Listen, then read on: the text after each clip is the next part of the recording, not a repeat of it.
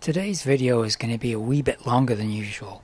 I'm going to show you how to tie an alternative version of the celebrated Miyawaki beach popper designed by Leyland Miyawaki to imitate a crippled baitfish fleeing along the water surface.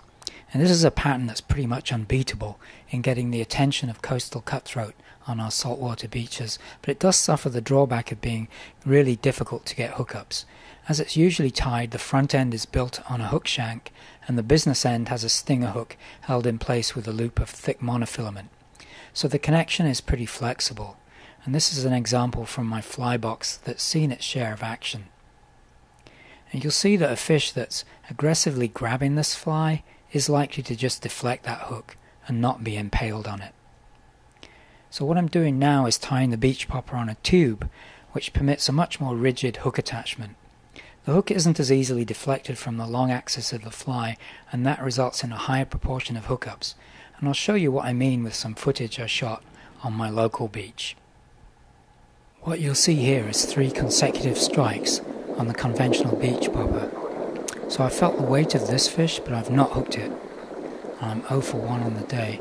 There aren't many fish around, so this is frustrating. Now a little while later you'll see another fish clearly grabs the fly, but it isn't hooked. And I'm 0 for 2. Now the final hit of the morning. Again, this is a fish that has my popper in its mouth. It just isn't hooked. There. And I'm 0 for 3.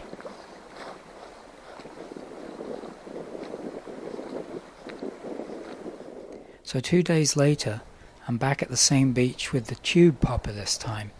And it's high tide, so I'm casting parallel to the shore, which is a good strategy generally speaking. And here's a fish that's going to strike not once, but twice. And I didn't hook it, but I never felt that particular fish. An hour later and the tide's falling, so I'm casting a bit further out. Just retrieving fast enough to make a wake.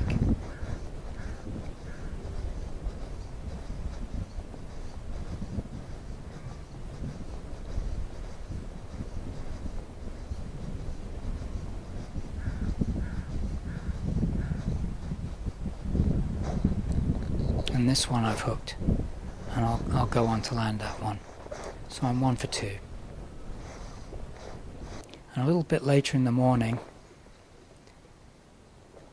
tide's still going out.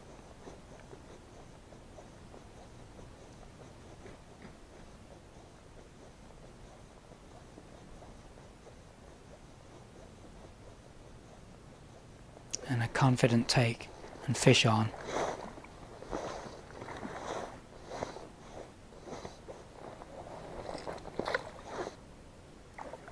Now I'm going to show you this fish being landed, just to make a further point about the tube popper, and that is that the hook invariably detaches from the tube while you're playing the fish, and that means that you don't have the leverage of that whole fly working against you, and all you have is the hook in the fish's jaw. There you see the poppers in the net.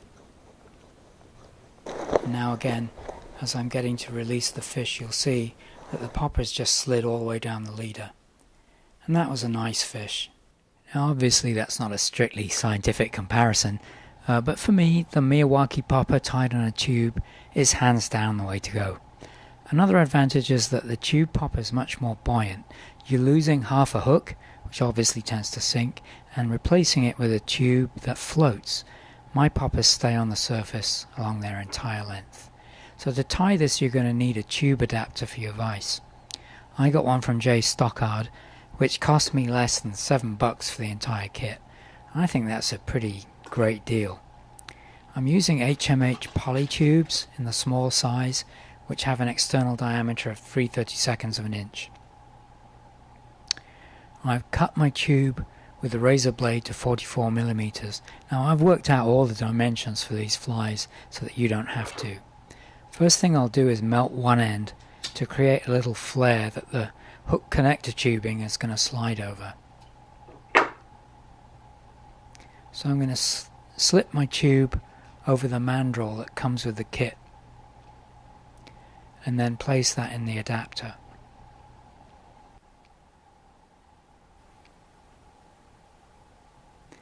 Now, to prevent that tube from rotating, I'm going to push the tip down firmly against my bench while I tighten the locking screw.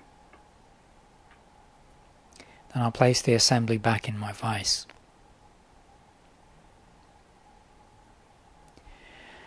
Before attaching my thread, I'm going to take my popper head and mark on the tube approximately how far it extends back. And I'll know that I can put thread wraps beyond that point, but I'll want to keep all the materials themselves behind it. I'm using a 6/0 uni thread in white. I'll make a short thread base, say about 1/4 inch in front of the point I just marked, like so, and cut away the excess. Now, I've already prepared 2 matching grizzly feathers from a rooster cape, trimmed so that there's 2 inches of feather. How wide you want these is up to you, but I prefer pretty skinny hackles. I'm going to tie one of these in along my side, pointing it slightly downward.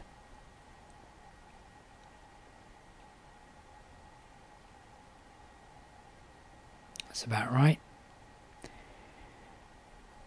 Now I'll rotate the vise and tie in the other feather in exactly the same way, keeping them aligned. And obviously you want to have the shiny side of these feathers to face outward.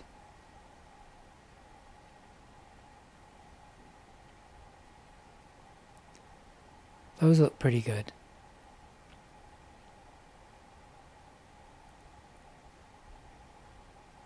Now I'll just trim away the excess stems.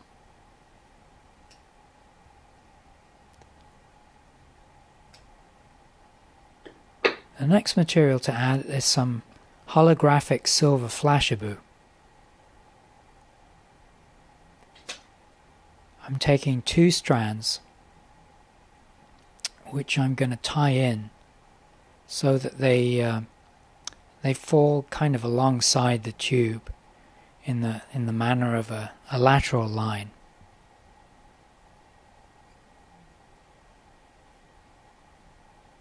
Like so. Trim that away. And I'll do the same thing on the other side.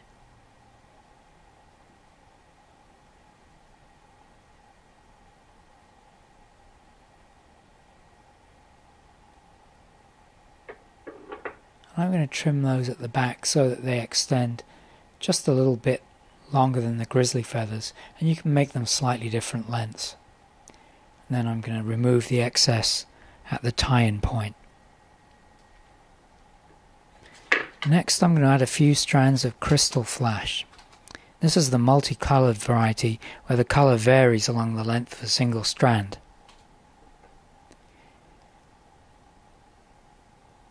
I'm going to wrap 2 pieces of that around my tying thread and then bring it up around to the top of the tube before tying it down.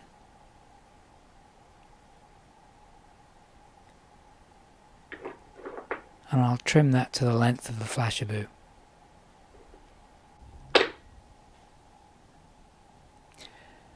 For the wing of the fly I'm going to use white Icelandic sheep wool. This has a wonderful natural taper and it creates a lot of movement. Bear in mind that it slicks down a lot when it's wet, so you need to add quite a lot of it.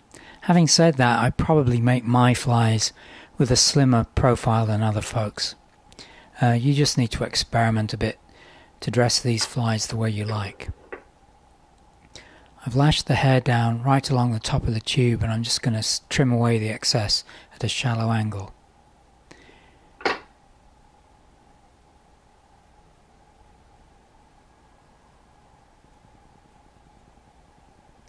And on top of that I'm going to add a slightly smaller amount of olive green Icelandic sheep. And moistening this stuff slightly is going to help you gauge the taper.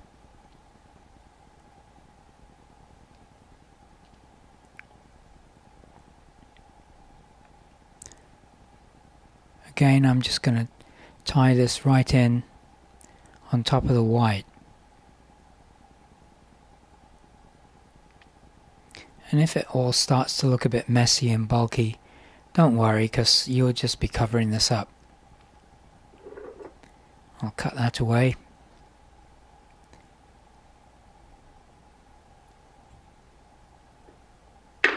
Just make sure it's all tied securely down.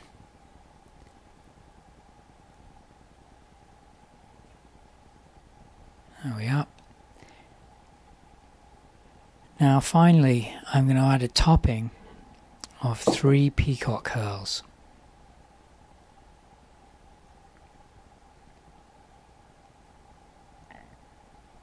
I'm going to measure the length so that they come up again to the tip of the wing, and then tie them in at the butt ends.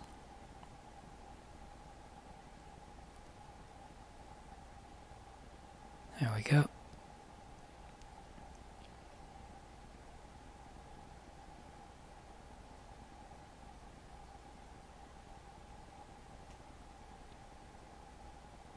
I'll snip that away, and I'll do a bit of tidying up.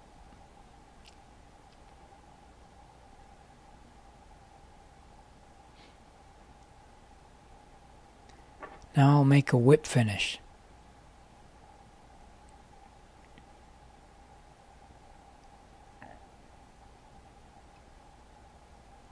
And you'll see that my tube is just beginning to spin on the mandrel. If that happens, you need to just take it out of the vise and retighten it. But since I'm almost done, there's not really a problem. Slip away my thread.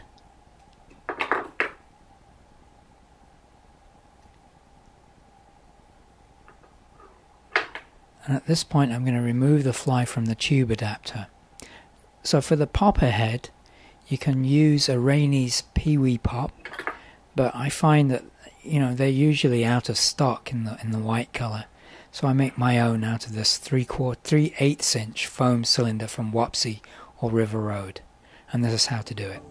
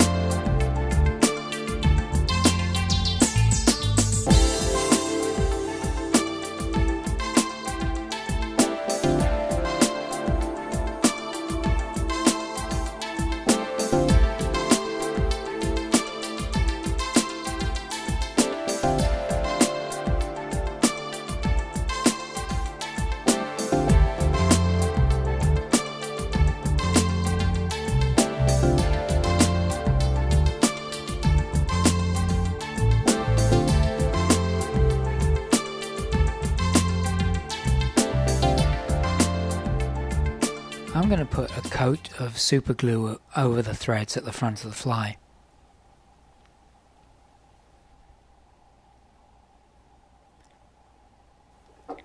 Now I'll take my popper head, which I've pre-fitted by widening out the hole with a hot needle, and I'll push it on, and it should be a tight fit.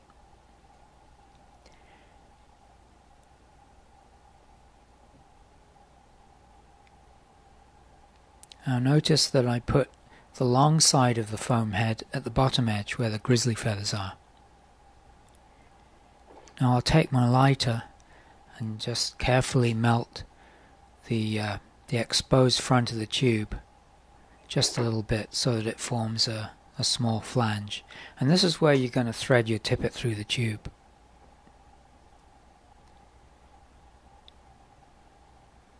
The HMH poly tubes come with some flexible junction tubing, and you need to cut off about 1/2 inch of that. And then you just stretch it over the tube at the back of the fly, leaving about half of it proud to take the hook shank.